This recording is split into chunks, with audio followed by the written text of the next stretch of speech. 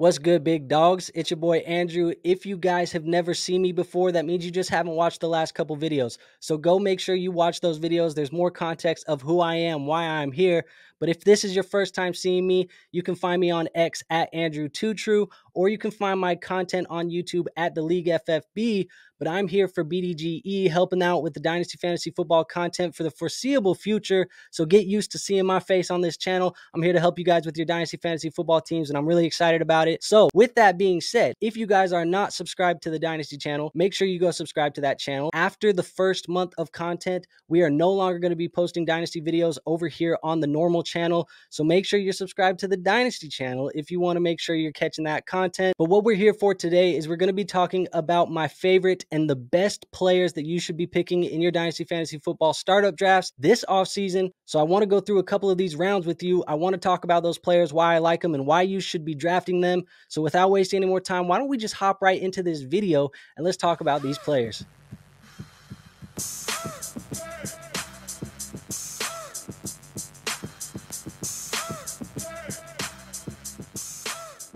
So we got some Dynasty Startup ADP here provided by South Harmon Fantasy Football. So you guys see it on the screen here. These are the picks that we are going to be working with. And this is kind of what you should be expecting to see as you enter these startup drafts here this offseason. But we're going to be starting in the first round. And the first player that I really like in this round is going to be Ja'Marr Chase. I think he's the best value pick in this round. And it's funny because we talk about the first round. We're talking about best and favorite picks. It's hard to pick a favorite here. All of these players are really good fantasy football players. And really, if you're going to pick any of these players, you're going to be happy with them on your team. Likely, they're all going to be good for fantasy football. But the reason why I'm selecting Ja'Marr Chase is because I think he's the best value where he's being drafted. You see him coming off the board here at the 110. And when you really sit there and think about what Ja'Marr Chase has been, you see he's in this S tier. We talk about those S tier wide receivers of Justin Jefferson, Ja'Marr Chase, CeeDee Lamb. That's kind of the picks that you're going to be making here. But we're just going to get Ja'Marr Chase here at the best value. He's coming off the board as the third of those wide receivers. So I'll take any of them. All of these quarterbacks have come off the board first. And rather than reach for one of these other quarterbacks in a lesser tier, I'm just going to take that S tier wide receiver in Ja'Marr Chase. And we know that a massive contract extension is going to be around the corner for Ja'Marr Chase. He's going to get tied to Joe Burrow for the foreseeable future. You have wide receivers on his own team like T. Higgins, Tyler Boyd. These guys are going to be free agents here in 2024. So there could be a little bit of a roster shuffle at the wide receiver position for the Cincinnati Bengals.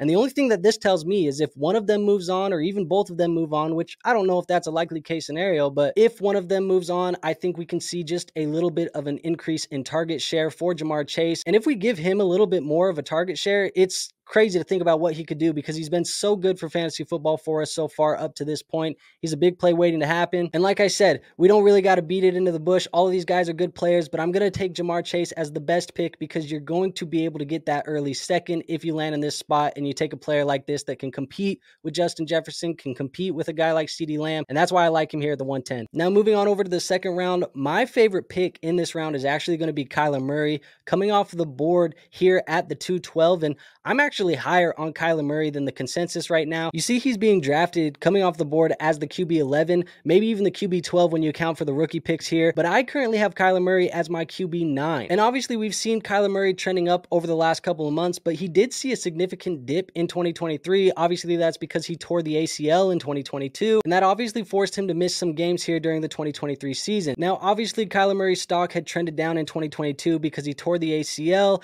and then in 2023 he missed some games. So we did have a dip in Kyler Murray's value, but I don't think it has bounced back all the way up to where it should be, because when we look at Kyler Murray's career fantasy points per game before the ACL tear, he was averaging 20.3 fantasy points per game. And even before the ACL tear, he had only missed 3 games in his career that forced him to miss time. This is a player who has been healthy for the majority of his career, despite the narrative that people spin. And to give you an idea of how good that is at that 20.3 fantasy points per game, only 3 quarterbacks who played in more than 8 games in 2023 averaged more fantasy points per game than that. And those quarterbacks were Josh Allen, Jalen Hurts, and Lamar Jackson. And think of how highly we were valuing them for our fantasy football teams this year. And then to go back to 2022, there was only 4 quarterbacks who averaged more fantasy points per game than that. Those being Joe Burrow, Josh Allen, Patrick Mahomes, and Jalen Hurts. So Kyler Murray, when he's healthy, he's averaging the fantasy points per game that we want to see out of an elite quarterback. So all in all, Kyler Murray's been a great fantasy football asset despite the Call of Duty stuff, despite all the other BS that you hear these people want to spew on Kyler Murray's name. He's been very good for fantasy football, and in fact, he has been elite for fantasy football when we look at the numbers. And you have to account for what this Arizona Cardinals team has the opportunity to do here this offseason. This is a team that has the number 4 overall pick. They're going to be in the sweepstakes for Marvin Harrison Jr., maybe even a Malik Neighbors. And you got to think that they have some free agent cap space that they can go in. They can add a wide receiver in the offseason, even if it isn't in the NFL draft. So this is a team that can improve around Kyler Murray. And even when you look at the improvements that they could make, you still got to consider that Kyler Murray, when healthy, using his rushing upside, using his passing abilities, he's been a guy who's been elite for fantasy football. And I just think this is a guy whose value could increase as we go through the offseason. I think he could slide up there into that mid-second round, maybe even the early second round, depending on who they add this offseason. And I think he's just a great pick here in the second round of your startup drafts. But let's move on to this third round. The player that I like the most in the third round is actually going to be Jonathan Taylor, coming off the board at the 309. And when we look at wins above replacement, this is a stat that shows us that having an elite RB is super beneficial to your fantasy football rosters, but you need to have a running back that could at least finish in the top 5. That is what you're looking for when you want to add one of these elite running backs. And that's what I think Jonathan Taylor is. But the reason why I like Jonathan Taylor here in the third round is because he is the most affordable of those elite backs. When I look at these blue chip running backs for my Dynasty fantasy football teams, the guys that I feel like I know are elite running backs for fantasy football, those are going to be the CMCs, the Bijan Robinsons, Jahmyr Gibbs, Breece Hall. I think Jonathan Taylor falls in that same category, in that same S tier as those blue chip running backs, but we're getting Jonathan Taylor a whole round later than the rest of those guys. All of those guys are going to be going in the second round. You're going to be able to get Jonathan Taylor here in the third round. And I think that that's such a benefit to us in these startup picks, because when we look at the last full season that Jonathan Taylor had, he was the running back 1, averaging 22 fantasy points per game. And we also know that this is an offense that is going to continue improving. Obviously, Shane Steichen has been a great improvement to this Indianapolis Colts roster. Hell, we saw Zach Moss going crazy this year, and that's not something that any of us had on our bingo cards for 2023, but hell, it happened. So think of what Jonathan Taylor can do with a full season in this offense. Obviously, Anthony Richardson will be coming back, and he is going to help elevate this offense to a new height. And when we look at Jonathan Taylor's age, yeah, he's not as young as Jahmyr Gibbs or Bijan Robinson, but he's only 25 years old. He should have about 2 or 3 seasons left of a full heavy workload where he's going to be able to produce for our fantasy football teams before he probably reaches that NFL age cliff. But that is a lifetime in fantasy football. And when you're looking at these running backs, we probably shouldn't be projecting more than 1 or 2 years anyways. So I think the next 2 years look great for Jonathan Taylor, and that's why he's a good pick here for your fantasy football teams in the third round. Now, moving on to round 4, my favorite pick in this round is going to be Brandon Aiyuk. He's coming off the board here at the 403, and it feels like Brandon Aiyuk had a breakout in 2022, and then in 2023, he went and stepped it up another level. So it's been good things for Brandon Aiyuk over the last couple years of his career, and that's exactly what we want to see out of these dynasty wide receivers. Finishing off his 2023 season with 75 receptions, 1,300 yards, and 7 touchdowns, Brandon Aiyuk averaged 15.6 fantasy points per game. And there isn't a damn thing about Brandon Aiyuk that I don't love. He's a pure route runner. He's just one of those receivers that I fall in love with. I love those route specialists at the NFL level, and that's why I like Brandon Aiyuk as well. And when you look at what the 49ers have done with him, they picked up that 5th-year option, so he will be back on a definite pay raise here in 2024. But then Brandon Aiyuk is going to be a unrestricted free agent here in 2025. And so far, up to this point in his career, Brandon Aiyuk's career trajectory has reminded me a lot of what we saw out of Stefon Diggs when he was in Minnesota at the early parts of his career. And then you saw once he left that situation in Minnesota, he had that top 5 potential for your fantasy football teams.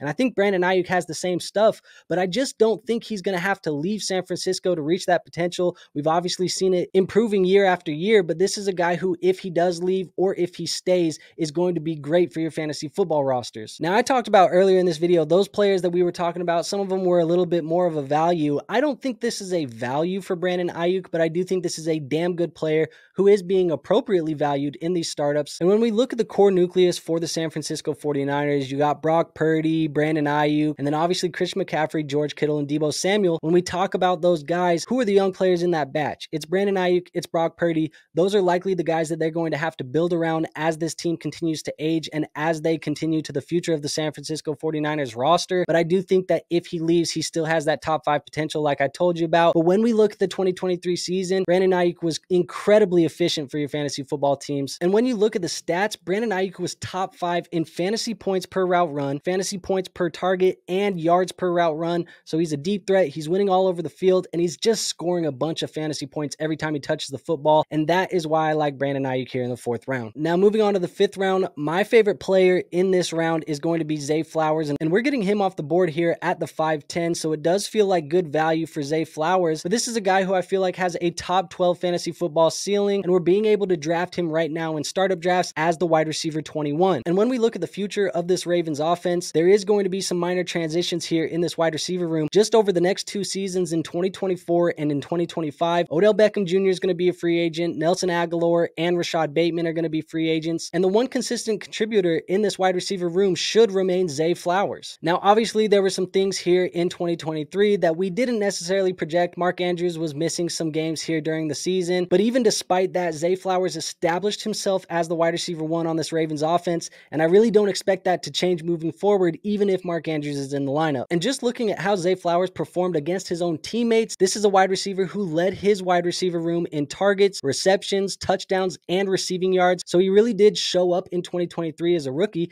and he balled the hell out, and he took control of that entire wide receiver room. So he showed up in 2023 as a rookie, and he balled the hell out, and this is a guy who took over that offense as their number 1 weapon. I just think here at the 5'10", you're getting a really good player, a player who has a lot of upside but still has a safe floor, and this is a guy who should be building a little bit more rapport with Lamar Jackson as this offense continues to mature around the young guys. And anytime we can get a centerpiece to an offense, somebody who's the wide receiver 1 on their team is guaranteed a lot of targets, a lot of receptions. If you can get that in the late 5th, that's worth its weight in gold, and those are players that I'm going to be targeting in my startups, and that's why I think that Zay Flowers is the best pick here in the 5th round. Now, moving on to the 6th round, we're going to be going to the 605. I think the best player in this round is going to be Stefon Diggs, and I hear it, guys. He left a very sour taste in our mouths, especially if you had him and you were relying on him in these fantasy football playoffs, because he had a horrible stretch to end the season here in 2023, but I think the market has overcorrected. I think we are way too low on Stefon Diggs right now, and I think what most people don't realize is despite the bad stretch that he put together for us at the end of the season,